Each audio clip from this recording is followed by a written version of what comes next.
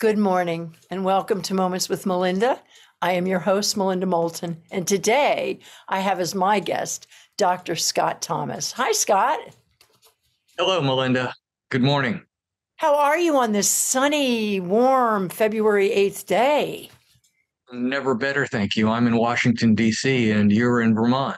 So You're in DC. I'm in a suit. You are You're in a not, No, well, I'm not. Maybe I but should. I'm doing great.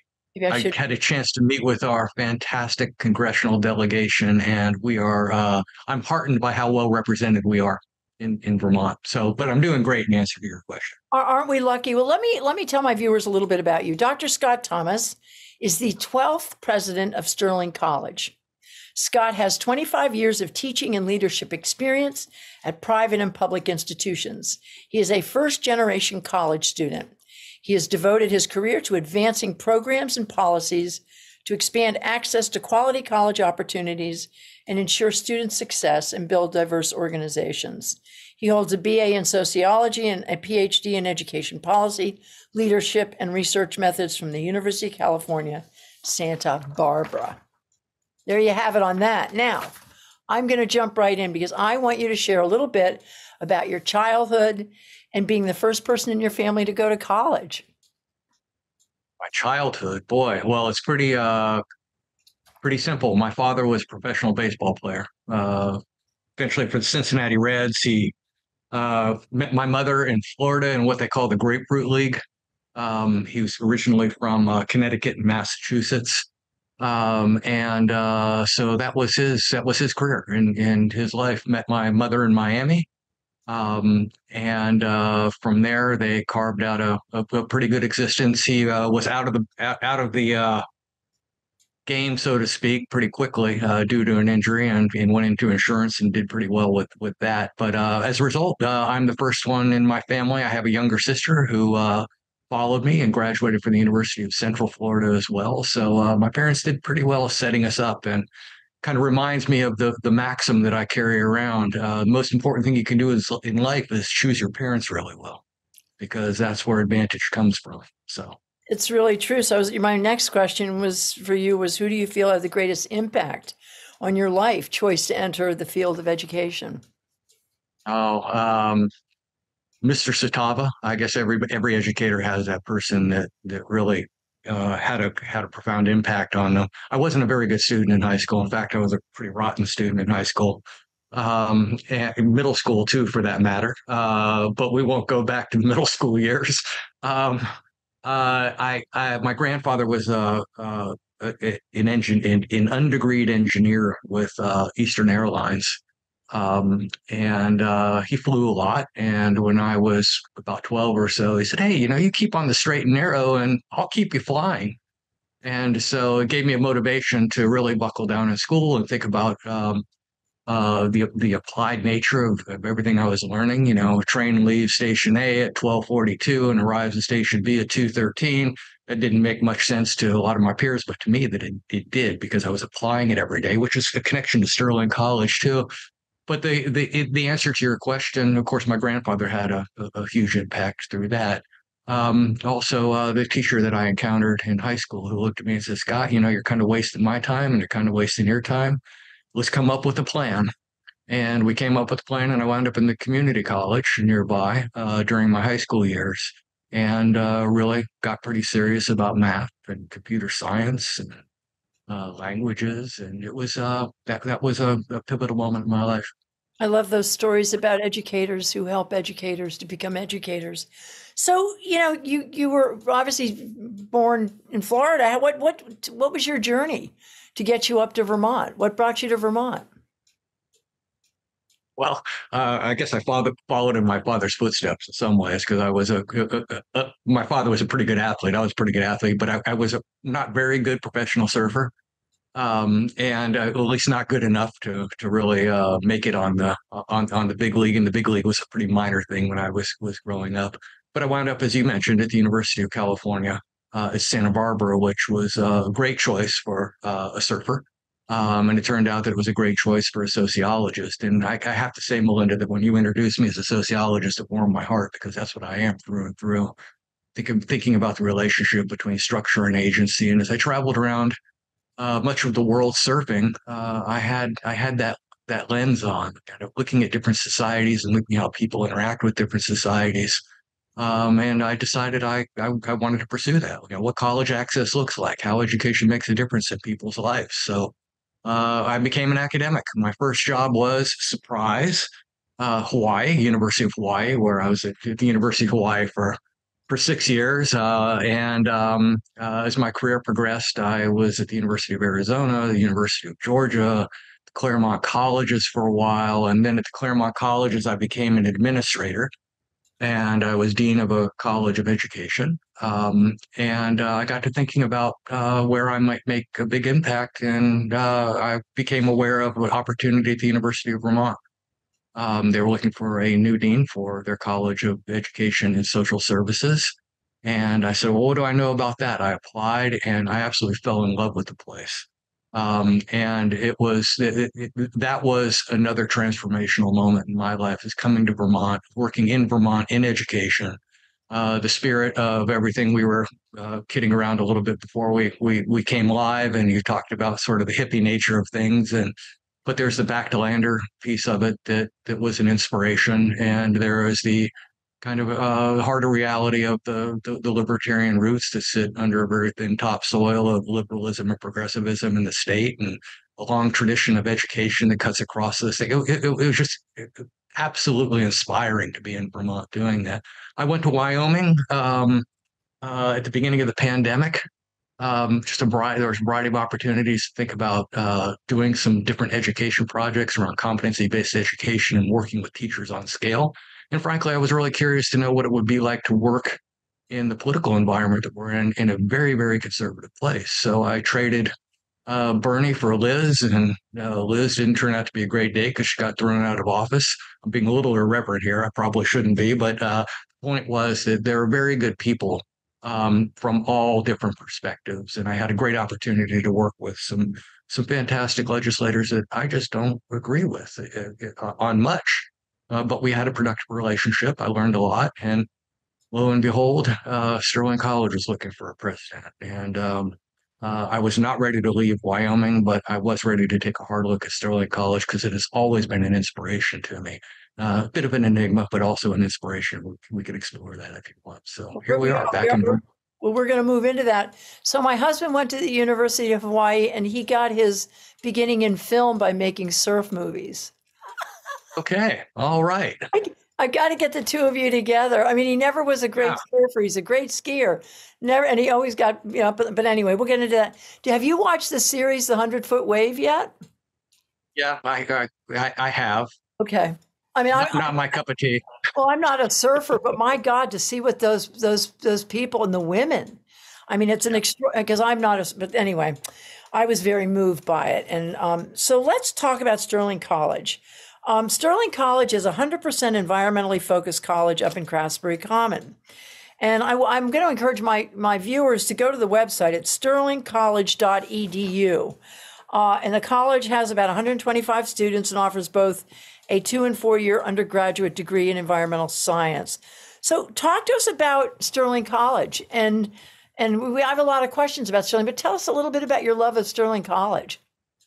Yeah, well, the love of Sterling started when I was at the University of Vermont, and we were putting together some programming on place-based education, and what better place to do it than where John Dewey began his good work across his career. And we were convening a group of Native Hawaiians and Maori from New Zealand and a number of others at Shelburne Farms, of all places, which is a great place to do that. I had come through Craftsbury Common. I'm a pretty avid Nordic skier and biathlete as well. And so I had spent a bit of time in Craftsbury, and I was very curious about Sterling College. So I stopped in one day, met the then president, Matthew Durr, wonderful, wonderful person. Met a couple of the faculty, and I explained what we were doing, and they listened to me very patiently. And I said, it'd be really nice if a couple of you came over to Shelburne Farms. And this would have been 2017, 2018, somewhere in there. And they did. And they were part of this gathering that we had on place-based education. And I always was struck by the thoughtfulness The consistent connection to the principles that were important to us in place-based education and in learning, and their essential connection to the land that they work on in Craftsbury is very, very different than anything that I had seen before. So that was the Sterling connection. Now the reality of Sterling coming back and actually, being a key part of the community is that everything we do is connected to the farms, the gardens, the forests, our fiber studios, our forages. We work in the morning in academic intensive courses. We come together as a community for lunch each day. We're a small place, so we do this as kind of part of how we operate as a community. And then in the afternoons, we engage in what we call experiential endeavors, where we're applying the academic learning that we're engaged in the morning to real world projects. We're one of 10 work colleges in the country, federal work colleges, where every student or on our campus, every student engages in work as part of their time at Sterling. And this is through the Federal Work Study Program, and what they earn from that work goes toward helping support them at Sterling with their tuition and their fees and such. But it's a very, very different model than you find at most institutions. Our semesters are broken up into 3 big chunks. We're constantly outdoors. We are kind of building a lot of activities around things like our winter expedition, where our students make their way back to campus from quite a ways away over a multi-day period, learning about their environment and applying their skills in navigation and map making and these types of things. So there's really nothing like it that I've seen, Melinda, and it's an honor to be there. Is that when you say place-based? What does that mean to my viewers? What does that mean, place-based?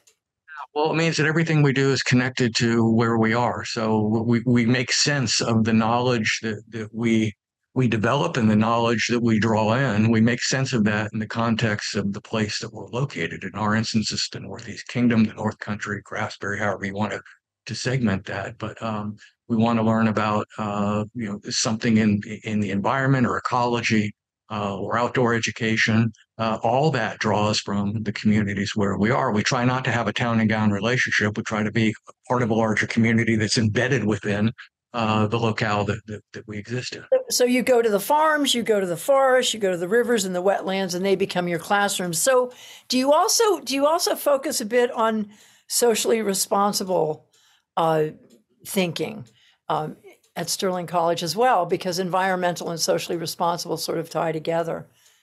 Is there a bit of that? Right. Yeah. That's key. It's interesting. I was just in a conversation with somebody here in Washington, and they used the word sustainability.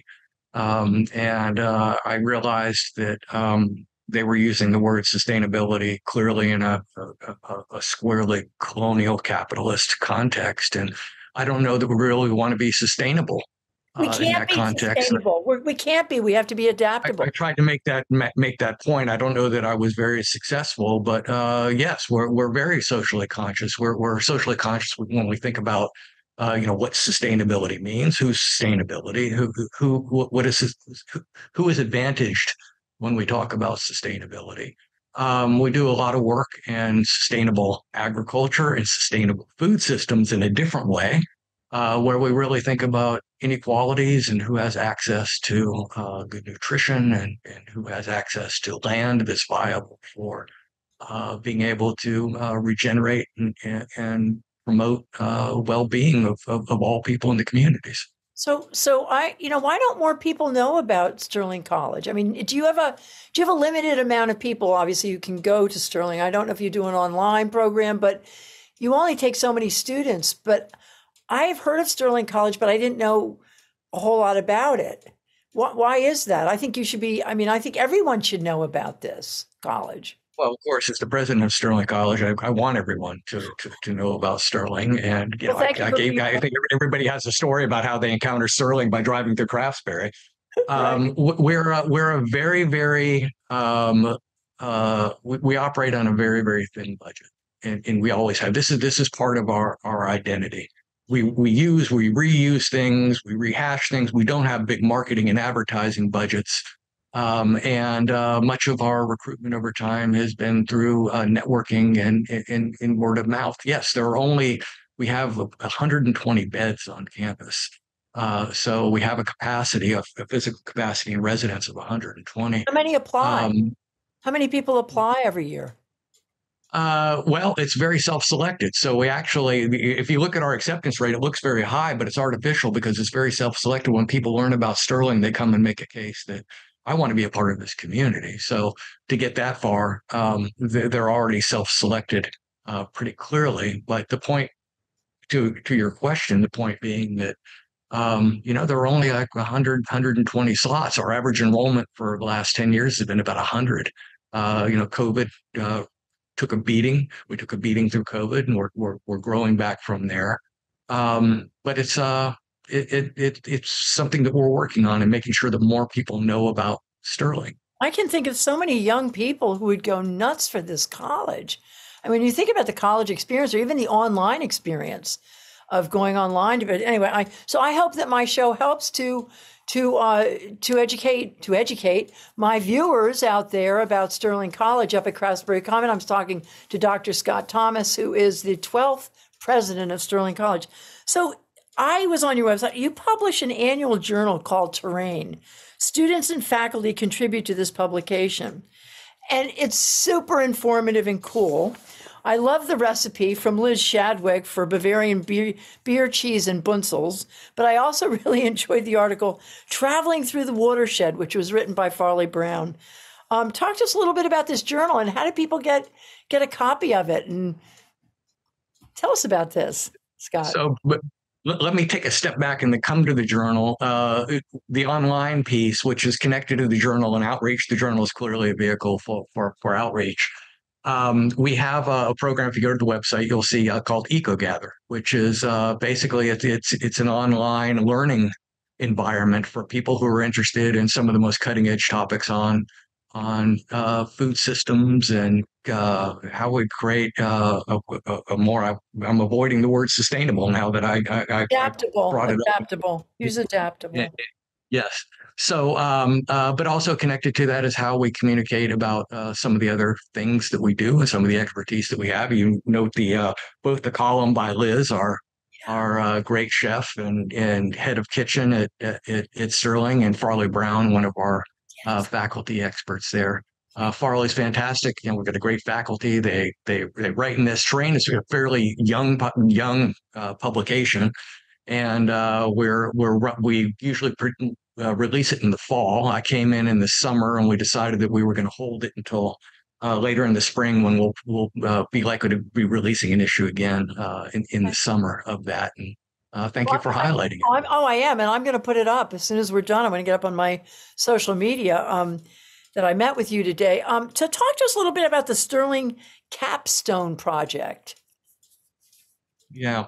So every student, as it is said, every student, their studies culminate in a project of some sort. And I had the pleasure of sitting through presentations and students that were graduating in the spring. But it's very much like I think similar to how you might think about a thesis at a traditional college, but these are often very applied. So we had students doing capstone projects on leadership with youth groups, and in the summer we had a student do a fantastic presentation on a project that they were doing with algae and water algae, and we had another student that was focused on tanning and all the different ways that you can tan different types of hides. And again, all real world connected skills. I heard somebody the other day talk about the role of colleges and in encouraging dreaming and really getting people to think big. Yeah, we're dreamers, but we're also doers at Sterling, and I think that's manifest in these capstone projects. So there's a practicality to this college which really appeals to me. So you also have a work program where students can develop their skills and refine their interests in the work program. Talk a little bit about that. Yeah, so the campus is run effectively by students, and we have a staff of less than 50. Every student has a job. This is part of us being a designated federal work college. Students are working in the kitchen, students are working in the offices. We have a lot of students working on our farms with the animals and working in the gardens, running our CSA and these types of things. So everybody has a hand in the functioning of the Sterling community. And Do they it's ever, again another very unique feature of Sterling. well, the other unique thing is that you have social support groups for BIPOC folks and also for the LGBTQIA and Pride community too, that you have these support groups. Talk a little bit about the diversity up at Sterling. Yeah, so diversity in places like Vermont is a challenge. Certainly, diversity in rural areas are always a challenge. And speaking of challenges, I was challenged by some students recently about, hey, we fly the Black Lives Matter flag, we fly the Pride flag, great, but is that just performative? What are we doing? And so these are constantly conversations that are coming up. And again, the COVID years, it was difficult to really engage in that work meaningfully in a physical way. So we're finding new ways to be able to support those principles and try to diversify our student body and our staff constantly at every turn. Those are priorities for us. Wish we could be making more progress on them, but we're relentless in our commitment to that. Good for you. Yeah, I really love seeing that. So I've told you this one before the show started, but I love Sterling College. I've fallen in love with this college, and I probably would have loved to have studied there.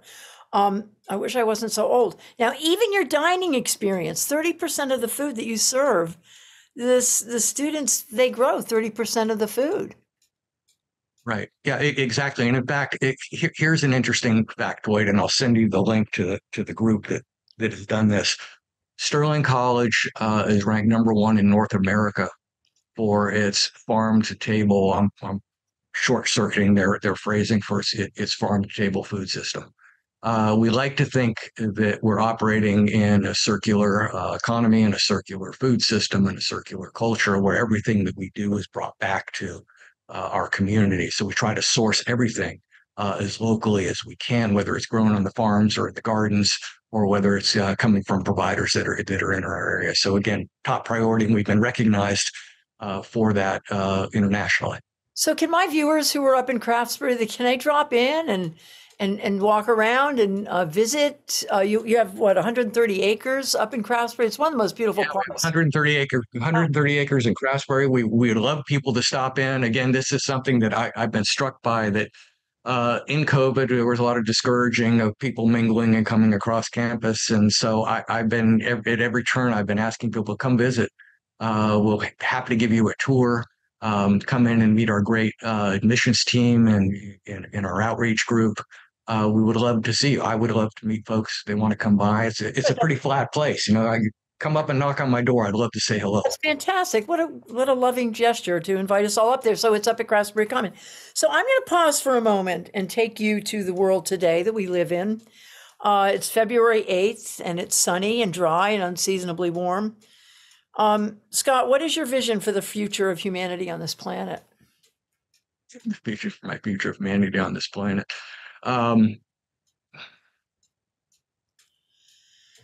I pause because I'm coming from Sterling College with this answer.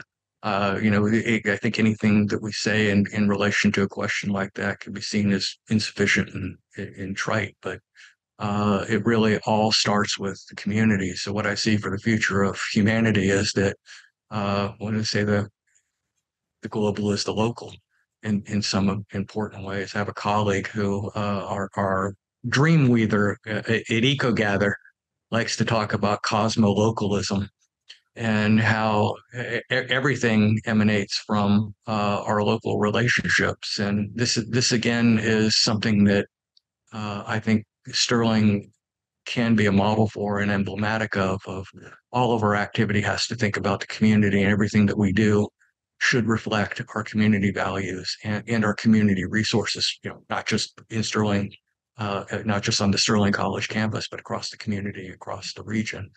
You mentioned, Melinda, jokingly that you're old. You said that yourself. Well, I'm older. Older, But thank I'm you. I old, like that. but I'm truly only 14. I just am Okay. old, but I'm older, but I'm really just 14. Being 61, but being 14 too.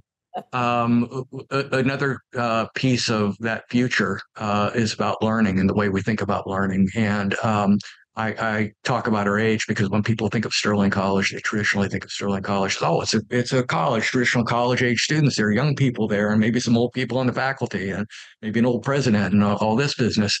But we're really focused on how we create a community of learners, trying to provide learning opportunities around the environment and ecology that span from preschoolers, folks who are retired that might want to come back and think about, I want to learn a little bit about, food systems, or I want to learn how to shear sheep and think about how to spin wool and maybe make a blanket. And these are the things that we do very hands-on. So thinking about lifelong learning as part of that ecosystem of the future is also That's key. beautiful. So all of my viewers, um, if you're thinking of going back to college, look at Sterling College because it looks like it's really where we need to be right now. So I want to ask you a question, and this is one that's kind of bothered me with the environmental movement. The environmental community doesn't really ever embrace reducing human population in their movement. And I did propose this question to a very famous environmentalist at the Sanders event a few years ago. And population never comes up. And sometimes and oftentimes the environmental NGOs do not work closely with reproductive rights groups. And I think one of the issues in our world is that our population is growing and we're not learning how to protect the earth with this growth. And I'm just wondering how you see this with the environmental and the reproductive rights community. Well, certainly an issue, and uneven growth and growth that is contested on a capitalist and I think even militaristic basis of need is problematic as well. So yeah, growth is certainly. I'm thinking of the population bomb, from the book from 20th century. This has long been an issue. Reproductive rights certainly figure into that importantly. What what how we engage and mobilize around that is something that we would cover in some of the issues that we explore at Sterling. How we go out and mobilize to affect it. That's the future of our graduates and graduates from other areas. So with the political situation, what it is, we have two wars, democracy on the line, authoritarianism rising around the world. How are our young expected to navigate this new political maze? Well, clearly with the challenges that we're seeing, not just on college campuses, but mental health and well-being challenges, we're all wondering that. This is front and center on the minds of many, including me and my colleagues at Sterling. It's about trying to understand agency and trying to think about how we take the knowledge that we have and the privilege that we have to bring to bear on improving the conversation. Again, that sounds cliche and a bit trite, but it all starts with these types of dyadic exchanges and working into larger groups. The information, the knowledge, the sharing, some of that is contested in ways that it never has been. I think we're reckoning with a moment of social media where truth is a far more relative idea than it ever has been. That's part of this problem. So again, back to how do we build trust within communities and trusting relationships with one another toward improving the condition in which we're having debates about existential issues like those that you outlined. Democracy really concerns me right now. And unfortunately, oftentimes we're talking to the choir, we're talking to the choir, we're talking to each other, and it doesn't get out of the beltway. I mean, in Vermont, we live in this bubble. Now, do you believe our country's educational system is growing our young population to deal with the realities of our time? Very unevenly. I joked earlier that single best decision one can make is choosing their parents wisely. The inequality in education, the education system itself is a real issue. And that would be a great place to start to think about how we advantage the disadvantaged disproportionately here. And I've been a dean of colleges of education for the last 12 years, and understand quite well the challenges associated with getting resources to the people that need them the most to address some of those inequities. This is one of our biggest challenges in the country. Absolutely. And I think Vermont does a pretty good job educating our young here in Vermont. So Sterling was one of the first colleges in the nation to divest its endowment from fossil fuel extractors. Bravo on that. I want to give you a high five on that because I was involved in trying to do that in some of the other colleges. In some instances, we failed. So I wanted to give you a shout out on that. You know, it's very important to us. It really is.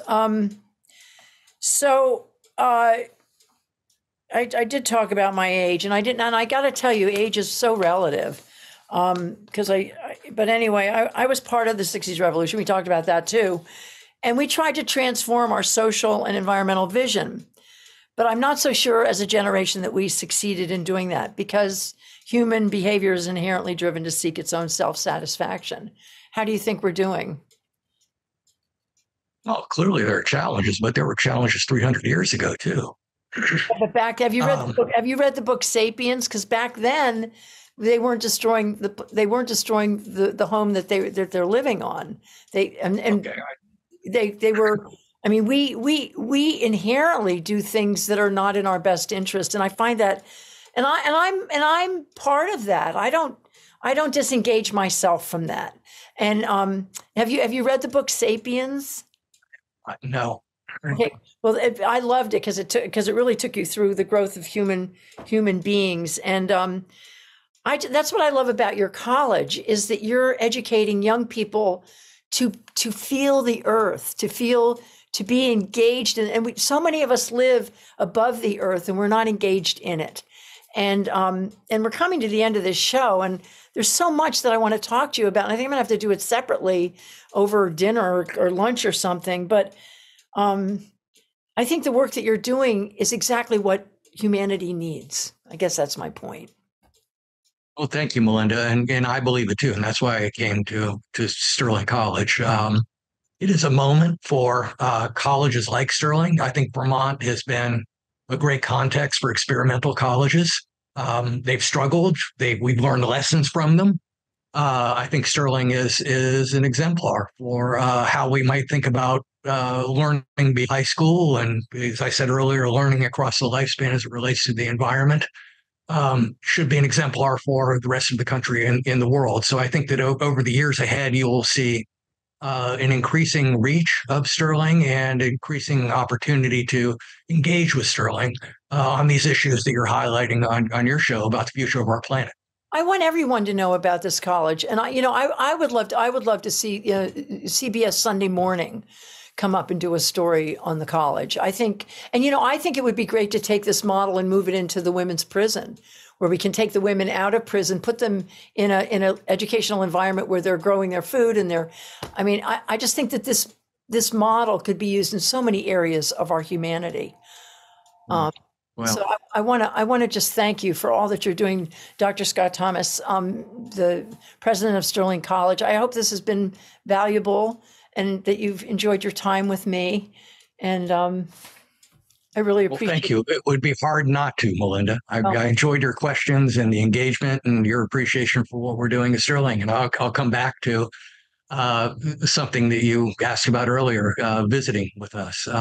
We are a very place-based college, and nothing like seeing it in place rather than online. So we'd welcome your viewers to come join us at any time. Come enjoy our wonderful dining hall for breakfast or lunch, and we would be happy to show you around. Thank you for the opportunity.